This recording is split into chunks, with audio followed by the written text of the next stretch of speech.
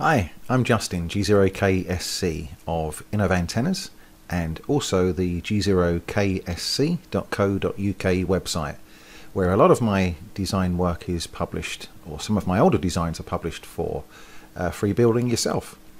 You'll also find some of my work in the ARRL antenna book and also in Dubus magazine.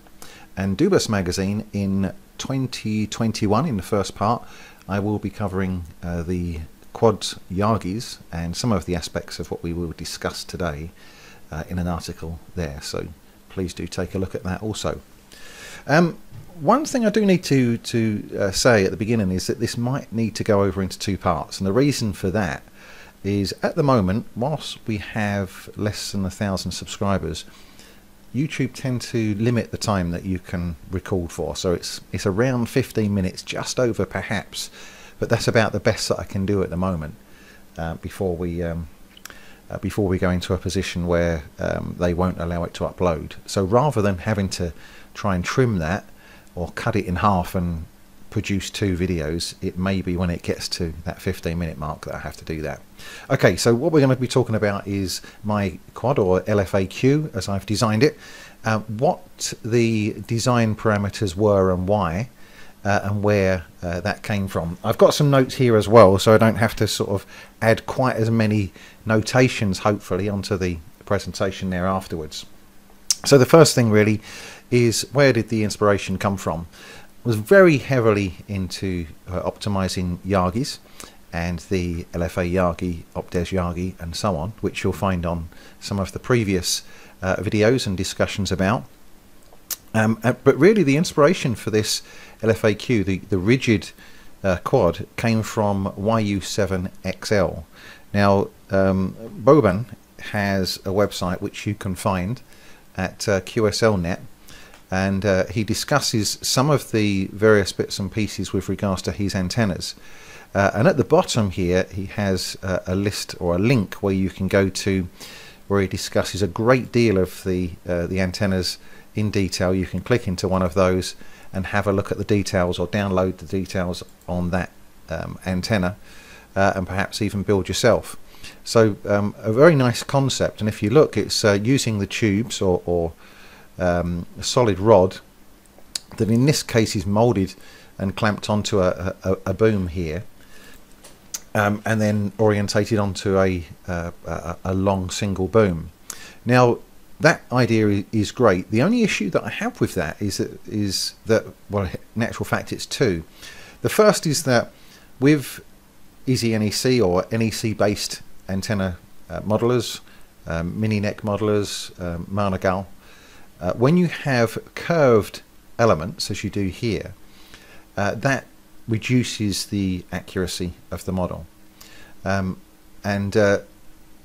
So what that means is that when you're producing the antenna, it might be that you produce something as long as this, and it's not quite where you need it to be. So you may have to either model it so that it's very wide and lose a little bit of the performance, or have to have a few different hits at it. So one of the aspects that I wanted to do was to make these tip lengths adjustable, so that on all of those elements, if the antenna didn't sit exactly where you wanted it to be, you could reduce the size of each of those elements or increase the size of each of those elements, all by the same percentage, so you could sit that antenna exactly where you wanted it to be. The problem is with that is that when you were to then secure these element tips, maybe with a hose clamp or something like that, it would mean that these could easily fold over. So what I produced is the LFA-Q, which would then have twin booms, and we can see a first picture of one of those here. This is a 144 megahertz version, and as you can see, it has twin booms. In this case, they're 3/4 inch. This means that you can just use a single through the boom U-bolt on each side, and then the elements pass through the top and the bottom. Now there is a break at the bottom on the driven element so that you can feed it, and there's an insulator that runs through the boom so that the coax feeds either side of the boom. But as far as electrically connecting at the top, that's fine. At the design frequency, that isn't seen.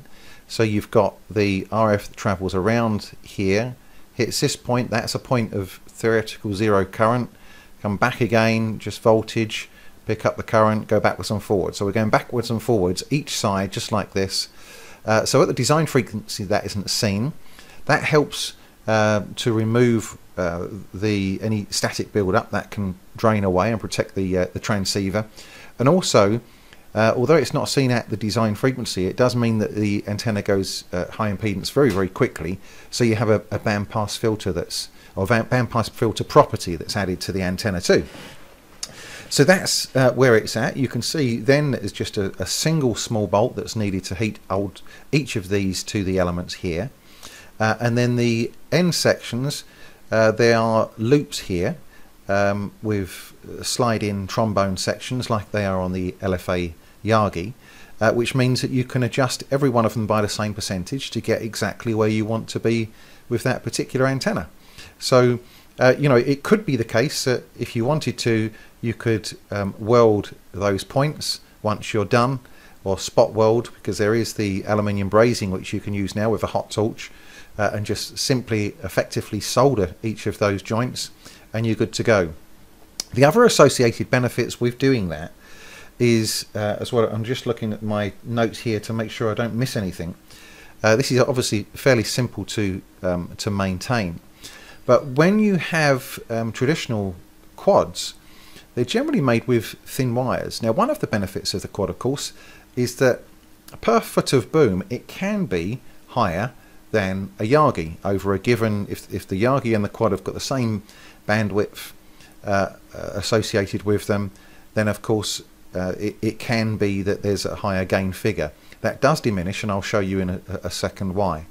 But with the radiating element, or the elements themselves, the thinner they are, the less gain there is. It's very slight, but the bigger the element, generally the more gain that can be achieved. So of course, when you have a quad which lends itself to higher gain, and then you use thin wires, you're reducing potentially what gain you could be having. So when you now get to, and we can do these on HF, but when you get these to VHF, and you're now using 1/2 inch elements with 3/8 inch end sections, which is almost 13 millimeters by 10 millimeters if you look at the ends, then the potential gain is much, much higher. And that also helps to broadband the antenna as well. So what else was there? We spoke about the gain part. Obviously it's strong and stable, and if you've got a fairly good bandwidth, which is easy to achieve with these, especially with the larger diameter elements, then it becomes very stable as well. So if you imagine you had something like this in a very, very icy location, that can be loaded with ice, and it wouldn't be troubled at all. It's going to stay fairly rigid as well. And the other aspect is that you can handle very, very high levels of power. Now I'm just going to open up a slide which I delivered in a presentation, and I'm doing this rather than bringing them in later, because it feels more fluid if I do these rather than overlay these in the presentation later on. The quad itself was first introduced and developed by Clarence Moore, W9LZX or W9LZX for our European friends.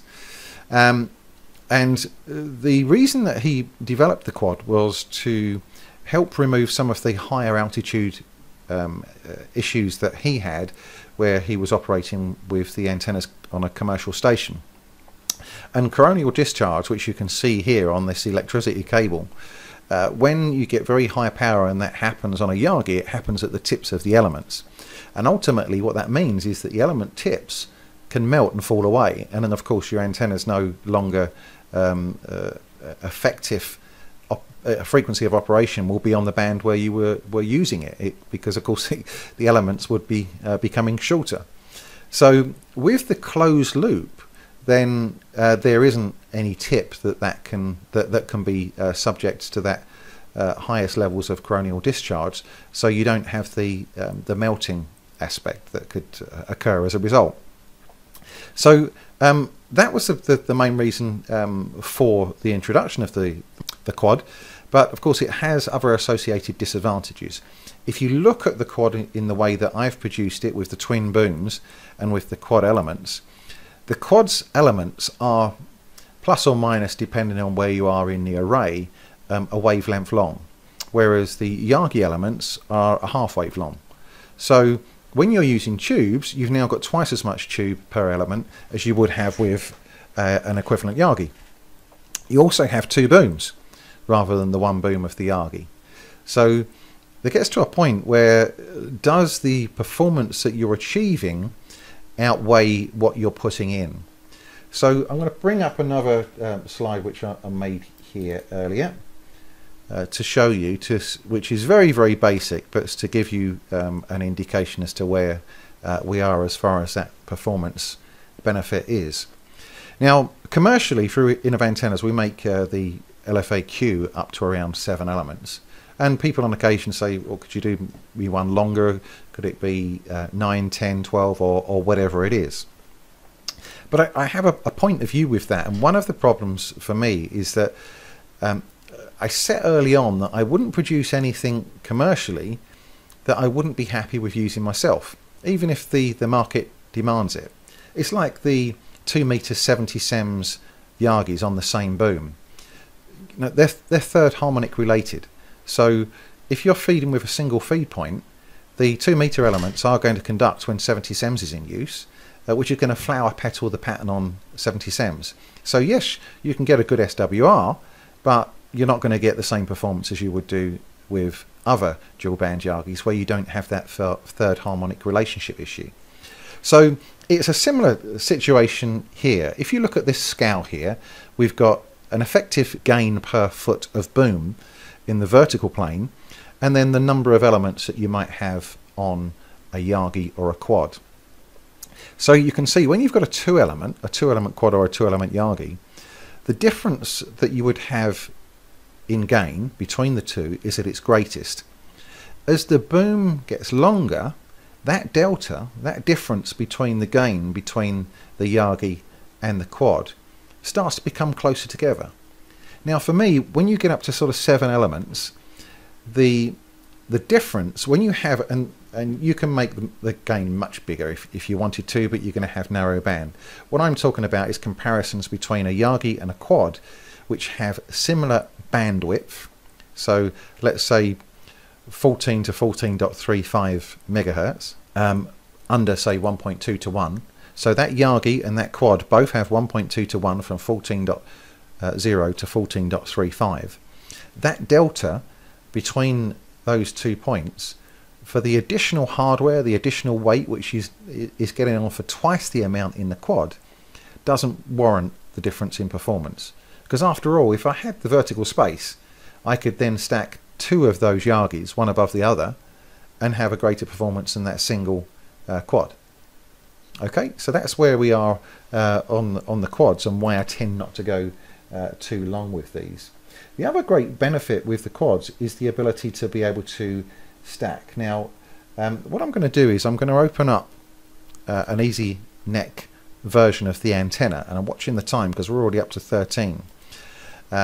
If you haven't got viewing or any basic knowledge of EasyNeck or some of the other modeling packages, this is available through easyneck.com. There is a free version, or you can buy and support the developer the simple version and see some of these in their fullness. And I will give some downloads to some of these models which you can have a look at.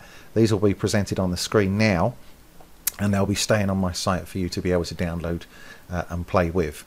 Now this is a very short 2-element quad, and it's a direct 50 ohm feed point. One of the things with the older style quads is I always tended to be around 110, 112 ohm.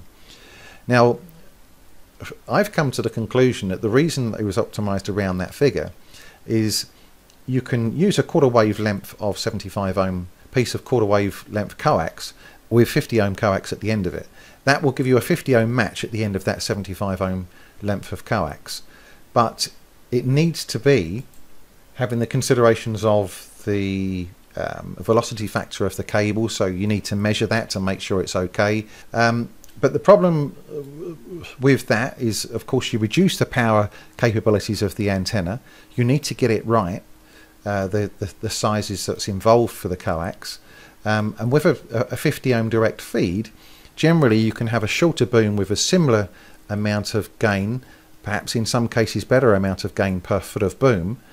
Once you get up to VHF and UHF, getting those lengths of the coax correct and also the power handling starts to become a bit more of an issue. And obviously it's a great deal simpler to be able to feed a quad with 50 ohm coax and just have to worry about a few ferrite cores or a simple choke to stop coax radiation. So when you look at this one, this is for 2 meters, 144 megahertz, and if I do the run here, you can see it gives 6.74 dBi, 16.5 dB of front to back, so it's pretty reasonable. And when you look at the boom length, it's just 14 centimeters long. I mean, it's very, very short indeed. And the reason it's that length is we have to come in that amount to keep the impedance fairly low. I'm going to need to chop this here, and I'll carry on in part 2 in just a few seconds.